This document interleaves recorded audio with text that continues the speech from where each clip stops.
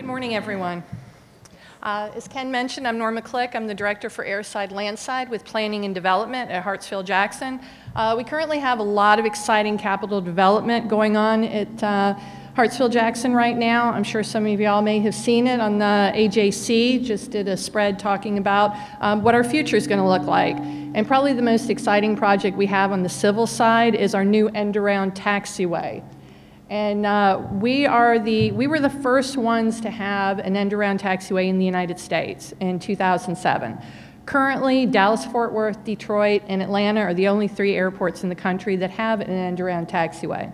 Dallas, Fort Worth just opened up their second one, and we're coming close to the finish line of opening up our second one, which would make us only one of 2 airports in the country with a second end-around taxiway. So this end-around taxiway is going to be 5,600 feet, just a little over a mile. It encompasses about 53 acres, so it is a lot of real estate. We started with a parking lot that's probably been there 30, 40 years type thing. The reason this is so important to the airport, being the world's busiest airport, there's a safety aspect of it because we have 5 parallel runways, a lot of aircraft. We currently have about 750 aircraft a day that cross our longest runway. So building this provides an operational efficiency and also improves the safety. It reduces departure delays. So it is a big benefit, and this is going to have a global impact for us, as well as really being able to show our operational efficiency, and our stakeholders definitely appreciate it as well. So the planning of this started several years ago, and right now we have an 18-month contract. We have 1 prime contractor, 17 subcontractors, which I'm pleased to say 39% of those subcontractors are minority contractors. Hartsfield-Jackson, just like the city of Atlanta, we're very focused in on supporting minority participation at the airport, and we've got a great team of contractors out there that are well-versed in doing civil projects on our airfield, which I promise you is no easy feat working within an expedited time period on that airfield. We had about 15 different activities, pretty much every single one of these phases. So we have a total of 7 phases. They're right off the end of our longest, busiest runway. And the shortest one went from 10 feet to the longest one at 365 days, which is the purple one. The greenish one that gets closer to our runway, we're actually shortening the runway by 800 feet. And that phase is 45 days. So it's a major impact to our airline stakeholders by reducing our longest runway. And so we have a requirement that they must complete that work within that time period. And we also, we have liquidated damages on the table for this. So it is definitely a high energy environment doing work along our airfield, but we are getting ready to start our final phase, and we are on track to be able to finish this work by October 31st. So we're very excited about that. This is what the project currently looks like as of a couple of weeks ago. We did have major utilities that ran right through this entire area. So we've had to coordinate with Georgia Power, Atlanta Gas Light, AT&T, the FAA, City of Atlanta Watershed, to be able to relocate all of those utilities around the actual taxiway, and we're putting them outside of our security fencing area. A lot of quantity of work went on here. We've got about 350,000 cubic yards of embankment. Our taxiways range from 18 to 20-inch thick Portland concrete cement. This one we're doing 20 inches, and we've got 35,000 square yards. So this is quite a bit of work for the 17 contractors that we have out there, and we've been moving along very well with this. The big thing to share today, though, are the challenges. Just like any other project, I'm sure pretty much what everybody's experiencing, we all have a lot of challenges, and probably the biggest one we compete for is qualified labor.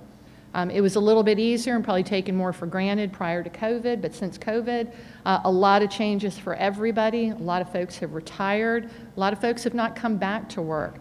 Qualified labor is probably our greatest challenge because this is a more specified and specialized work.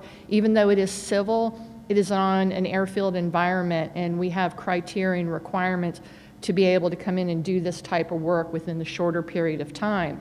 And so it definitely makes a challenge, even on the owner side. For our construction management team, being able to maintain a qualified labor force for that. So that's something that we continuously meet with our contractor, our design groups, to try to figure out how to best grow our labor that we do have, and then the people that are the more seasoned, experienced people, they're spending a lot more time basically growing, mentoring, spending time in the field to make sure that we are getting the quality product. So it's a challenge not only for the contractor, but the owner as well as the design team and any of the supporting agencies that are involved in this. Cement is the primary part of what we do. Dirt we can pretty much find, but cement, for anybody who's in that business right now, you share my pain as to how difficult it is. But what we do is we really focus on partnering with our contractor, and the cement shortage that we currently have, the contractor that's doing this work is doing 3 other projects here at the airport. So we've had to balance out, and in some cases, we resequence activities and work with the contractor, in some cases giving them a little bit more time to be able to do the work that is required. So the contractor has a schedule that he goes through to be able to pave a certain quantity every night. So as deliveries coming in each day, they're paving that night. If they don't have a delivery, they don't pave, and then they basically, activities are worked around that, because that's the primary focus of where we're looking to get to, is being able to place concrete. Material delays, the electronic components, that has been a major source for us as well. We have FAA equipment that we're relocating, whether it be switch gears, panel boards.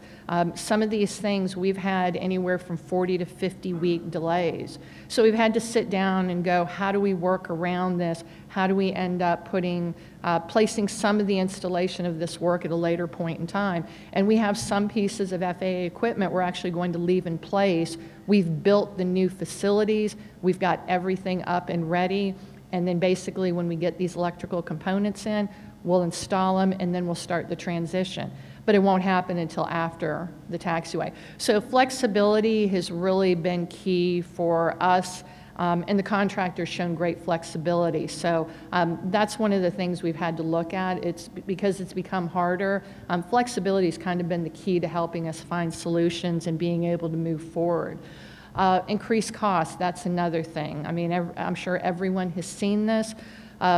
Not so, fortunately for us, not so much for the contractor. We do have language in our contract that does not allow for escalation.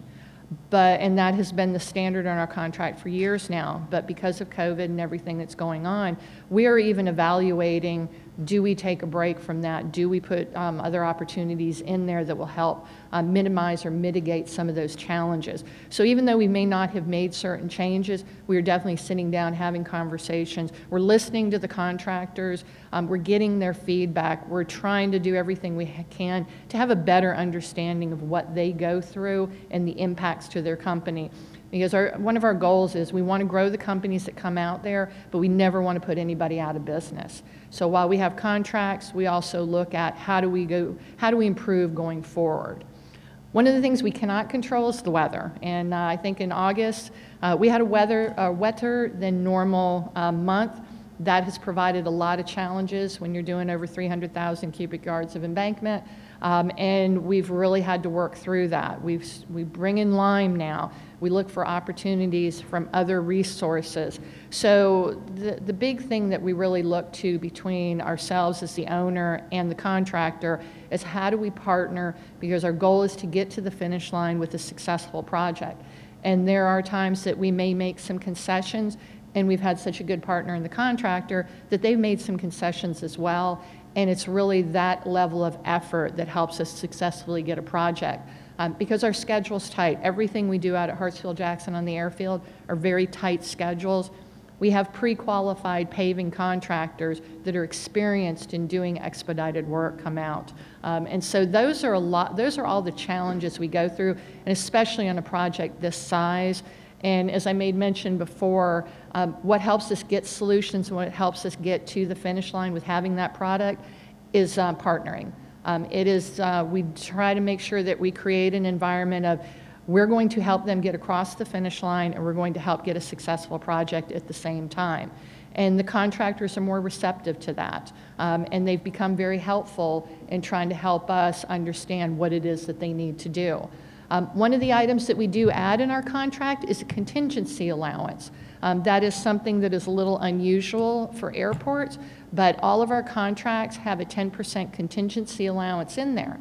Because we do not have a project that does not have some sort of unforeseen issue, some sort of change in condition. This allows us to be able to address these issues quickly, work with the contractor on what's an appropriate cost to be able to resolve these issues, and then move forward with the schedule. So that's been a huge help with us being able to resolve things and not drag projects out. Because every day that we delay any work, that is an impact to all of the airlines, especially with Delta, with all the flights that they have coming in and out of Atlanta. And flexibility is really the final thing I'll leave everybody with. It's important to be flexible, especially in this time. We are not back to a time where it's business as usual, and we don't know if we'll ever get back there. We may all be looking at a new way of doing business, and it's how do we do business to the best of our ability, as well as being able to get the products and the results that we're all looking for at the end of the day. So that's pretty much what we have for today. Really want to thank everybody. Is there anyone that has any questions? Because I think I'm wrapping up a few minutes early. Okay, terrific then. I think we're moving on to a break now. Oh, yes. I'm sorry. Yes, sir.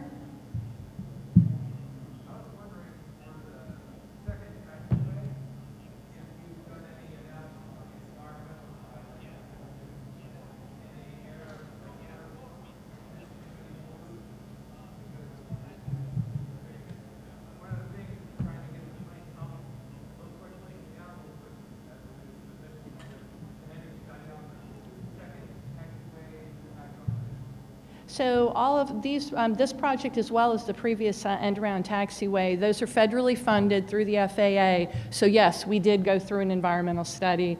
There were years of studies that went on for this particular work. That is one of the things, by being able to continue around, we're reducing aircraft sitting at the runway waiting to cross. You know, there's a fuel efficiency improvement there. They're getting to the gate quicker. So there are definitely environmental benefits to having an end-around taxiway, as well as just the operational efficiency to it. So absolutely, yes. Do you have the numbers coming out? Not on the top of my head.